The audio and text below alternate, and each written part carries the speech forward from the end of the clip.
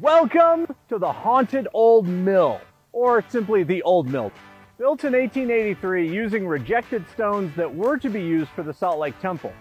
They took the stones that they didn't want, gave them to the Deseret News, and they built this building to be their paper mill, to make the newspaper. It ran as a paper mill for about 10 years. So they sold the mill to another paper company who ran it really successfully for about 2 years until it burned down. So the damage we're seeing here was actually done more than 130 years ago. That's pretty cool. All other versions of the old mill that came after this never repaired the outside portion of it. So after the building burned down in the 1800s, it sat empty until the 1920s, when the Prohibition era started.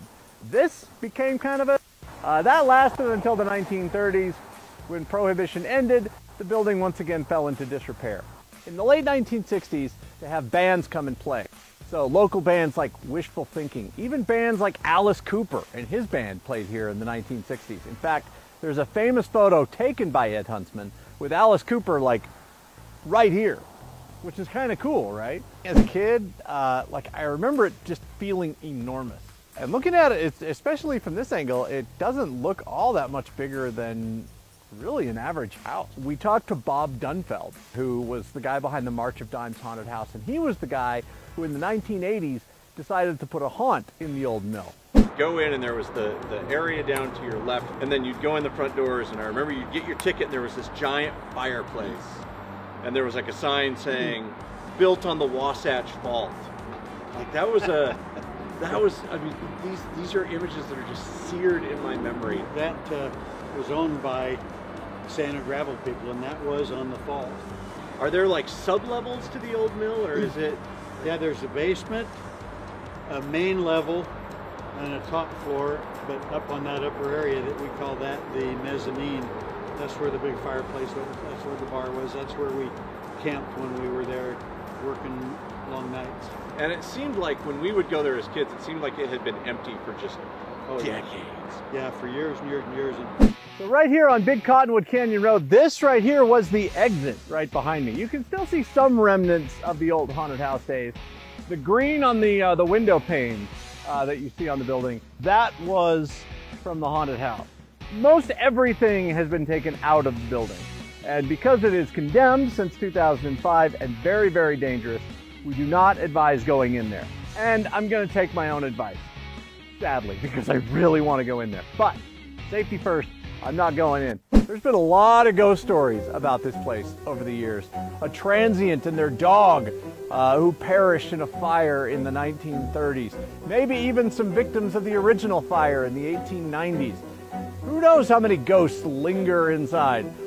Mostly if you go in, all you're gonna find is garbage and a lot of spray paint.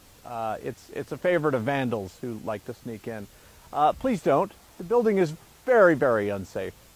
It really is creepy, dude. It looks like something straight out of Scooby-Doo. They would even do this thing, because dancing was outlawed in Salt Lake County on Sundays. So kids would gather and they would sit on the dance floor and they would do electronic light shows on the walls, like psychedelic visuals and stuff like that. I remember it's the 1960s. So they would like show lights set to music, and the kids weren't allowed to dance, but they'd still get together and hang out. It's easy to imagine what this must have looked like when it was here in the 1800s and even the early 1900s, because there was nothing else here, right? It was just the landscape and then this building at the mouth of the canyon. My thanks to Utah Adventures for putting their drone inside the old mill so that we could risk their electronic device for your entertainment, not our own. My thanks to Ed Huntsman, who took a bunch of the historic photos of the old mill that we got to use today. Also, big thanks to Bob Dunfield, the guy who ran the haunted house in the 80s, for sharing his stories and for appearing in the video, and his current haunt, Fear Factory, in downtown Salt Lake. As always, you like what you see, like it, subscribe to it, and comment below what you want to see next time. How are we doing today? And the cops are here. Hi, how are you?